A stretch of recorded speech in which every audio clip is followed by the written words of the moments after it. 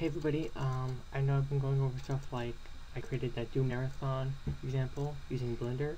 I made another version, I haven't put it up. It's been a little buggy, so I'm going to keep working on it and then show you guys how to do it. But until then, I've been looking for raycasting engines, similar to the ones that did the Wolfenstein games. The beginning ones, not the full 3D ones, but like the first Wolfenstein engine. And I've been looking for games, engines that do like Doom. I found one, but it only runs off DOS and 95 and 98, and it's called 3D Ray Designer. I think that's what it's called. The other one is called RGM, Raycasting Game Maker. It is like if you wanted to do a full copy of the Wolfenstein game. It's basically that's it. I mean, you got it. Problem is you only can do 5 enemies. And I'll show you that. So we have enemy animations, and it's pretty easy. You just put it in. But what you do is you load them in, and so okay, here's my skeleton enemy. I'll show you him. You load him in with a white background. So you load the sprite in, you load him in with a white background. And then what it will do is that with enemies, if you put a white background, it will take out the white and put it as a transparency. Now if you put with paint.net, you put a regular transparency in, it'll just put a black background. So it's going to be really kind of screwed up. So whenever you play with this game engine, and you do enemies, put a white background. And then, bring it back up. So you have 4 walk animations, 2 attack animations, and 5 die animations. And I'll close. And you can have 1, 2, 3, 4, 5 enemies. The guy who really worked his butt off working this needs to work a bit more, because I want the ability though to add a few more enemies. Like if he has like an add button where you just continually add new different type of enemies. I mean, I don't care if he just keeps with these. This is kind of annoying. I wish he had an add button so I continue doing walk animations, attack animations, die animations, and others. But if he just had a limited time, I just want to do more enemies, because 5 enemies is not enough. But for small games, it's okay. And then enemy setup. This is, you want them to shoot, or you want them to do like a melee attack. So like my skeleton, he attacks with a sword, so I say no, you cannot shoot. This is speed, like the way he walks, the way he attacks. Endurance, that's how much he can get shot at before he dies. This is power. Power deals with how much when he attacks you, how much strength he uses, and also how much power he knocks out of you. So in every attack he knocks 2 power out of you, or 2 life points out of you. This is world. You do new, load world. Okay, once you create a world, what happens is if you do new, like say if I click new, I would click to a new screen, which would be blank, and then I could do all my tiling and all that stuff. You do load, and I do 2 for my next level. That's how you get to a new one. And then if you save world, you can save up to 20 levels. So right now I'm only on 2. I'm about to go to 3 as soon as I make those tiles. But it's gonna be 1, 2, 3, 4, all the way up to 20. And then if you want to make a new game, all you do is type in 1, you click save, and you just saved over your game. But you can create it into an executable game. Import pack file. Okay, every time you create a game, it makes a pack file. So in case you want to go back to the old game that you just created, you can just load up its pack file, and then you're good to go. And of course you got exit. So tools, exchange walls. It's if you want to replace one wall with another wall. I haven't actually messed around with that. haven't needed to import wall textures. You can have up to a whole bunch of wall textures, and I'm replacing the in-game ones, the ones that he's given us with this game engine. I'm replacing it with my own medieval ones, and then you can have even animated textures. But I don't do animated textures on this game yet. Door is the way this works is it's door 1, so every door in level 1 will look like this, every door in level 2 will look like that, and then you just keep replacing the default doors, and then in level 20 all the doors will look like the one you put in this square. Next, door level, import next door level texture. That's if like right over here is I have a bunch of metal grates all combined into one image, so it looks like a metal door of a whole bunch of gates that have been slammed together to make a very solid door. That's the next level, and so to get to the next level you need to open up this door. To open up the next level door, to access the next level, you need to find a key, and that's the key, and you can change that image.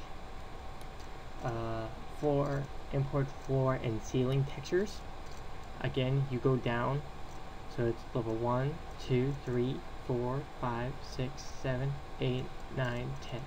Same over here for ceiling. For my first one, you're outside next to a town. Now, due to this game being what was it? The Wolfenstein engine, you can't do large outside areas, so you practically can't really do it, but you can get around it. I mean, it's not like the if Doom Builder had turned into like where you could build a game and turn it into an executable file, I'd be using that engine. But this is the closest one I can get to an actual ray testing engine. That's pretty cool. But this is a sky, that's a ceiling for the next level, and that's to be ceiling for the 3rd level, all the way down to the 10th level. Again, this is the enemies. In-game's weapons, you can do weapons. Now, a lot of people have been kind of getting really annoyed. I'm going to do a tutorial series on how to do this engine. But this is your default weapon.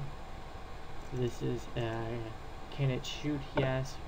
How fast can it shoot? Power of the shooting, starting ammo, max ammo, show bullet. Weapon 2, 3, 4, 5, and 6. Start with weapon 1. Import ammo, and these are the default images, not default images, these are the images for the ammo and health. So size of ammo pack is 20, size of health pack is 30. Key. Now, the key, it goes straight to looking for an image. Normally I use bitmaps, because it kind of gets buggy if you don't use anything else other than bitmaps, like .bmp. But sometimes you can use other things other than bitmaps. Import treasure, 100, 200. Now these are my images, 3, 4, 5. So I put a 200 point and a couple like 100 point treasures over there. Sprite, import sprites. Now these are just basic standstill items. So it's like if you destroy them, they look like that. So there's a column, a tree, a guy in a jail, another guy in a jail, a blank jail, a light, and a fountain that I made. And I put some others. And you can collision detection, yes, so you don't walk through them. No collision detection on the lamp. You actually don't want to do that. I was trying to figure out why they keep bumping into the light texture. Because I had collision detection on them. You actually want to knock that off, so you want to say no. Endurance, do you want to destroy it? Yes, no. Shoot through this. Enemy and player can shoot through the sprite with bullets. Must destroy sprites. So yeah, you gotta check that out. Okay. There we go. And then you just place these, you just click on them, and then you just place them, and then you right click to delete them. Sounds, import sounds. So, player walk, weapon 1, 2, 3, 6, impact of weapon, siren, door open, door closed, next level. You can then, okay, say I wanted to, like, I'm actually going to change weapon 1. So you would load sound, and it would be a WAV file.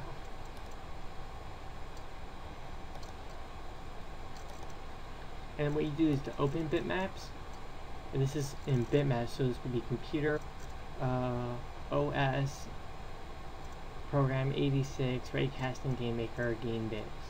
So you go to your program files and you look for your raycasting game maker, and then you click on game bitmaps, and then you'll see these. I'm gonna get also on how to replace these, so you can replace them with your own weapons. Because obviously, if you do a medieval game, a Hexen or Heretic type game, or a medieval game, you don't want to have a chain machine gun in a medieval game. And then you can replace all of these with your own images. I'll be doing that later in the series. Settings. You want a password, so people need passwords to open it. Game settings. Window title, a God mode, so you can cheat. Walk forward, WASD, move left, move right. You usually want to keep those empty, so you do a WASD key and then move around with your mouse. Look up, look down. I told those to be a mouse control with a speed of 5 and 8. Shooting, left mouse, open door. Open door is a space. Using use a shader. Show map is M. So if you click M, you get a map. Mouse sensitivity, use, and your info text. I haven't really gotten to that since I haven't finished my game. And a game is you can have an icon for your game. I go to skeleton. Let's see, this is an ICO file, .icon, ICO or .ico. So you click on it and it becomes the icon, and then what you do then is when you finish a game, or when you finish for the time being until you want to get back to it, you click Save World. And since this is level 2, I will click Save Yes. And I don't know why I keep doing that. I think because I have, so I gotta close that. And then create game. Where do you want to save it?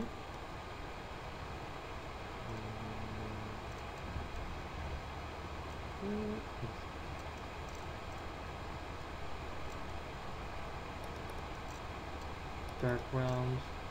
Overwrite Dark Realms, no. But yeah, once you save it and all that stuff, you then click execute and it will play it. What you can also do is it will have already created an executable, a pack file, and a sndcfg.rgm file. Do not delete any of these, else you cannot play it. It will have some wacky music, and you can replace that later. You click space, you replace the whole thing where you have a help, and you can replace this image with a help file. You can do a load game, you do a save game, sound settings,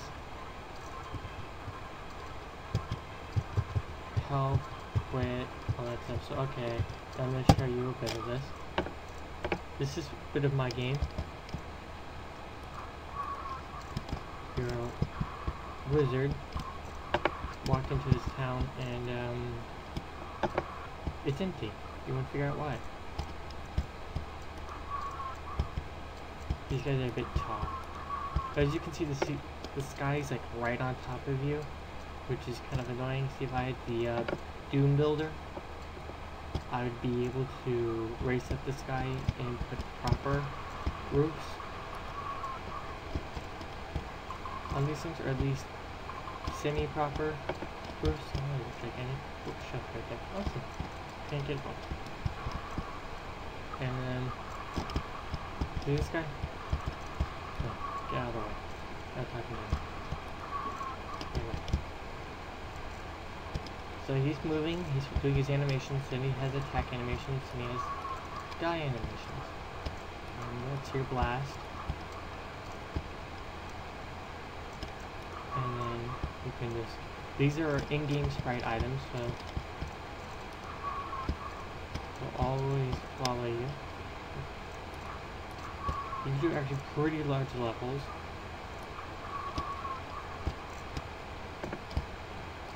And I press M and you get a map. And you've got gold coins you can collect. There's a fountain.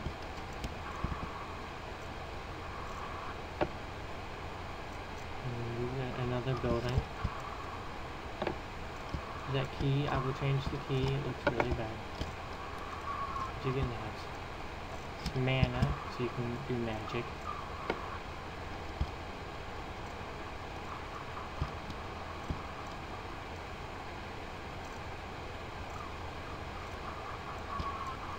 I was thinking about doing this in the Blender game engine, but I have to learn Python to put in a script. And this guy's alive. And if you die, it goes red. That's it. And I hope you like it. I will do a tutorial series on how to use this engine.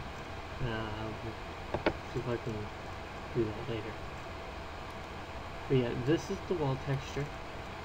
So you can create walls. Let's place it with a regular wall texture. So that you can replace all these textures and put walls.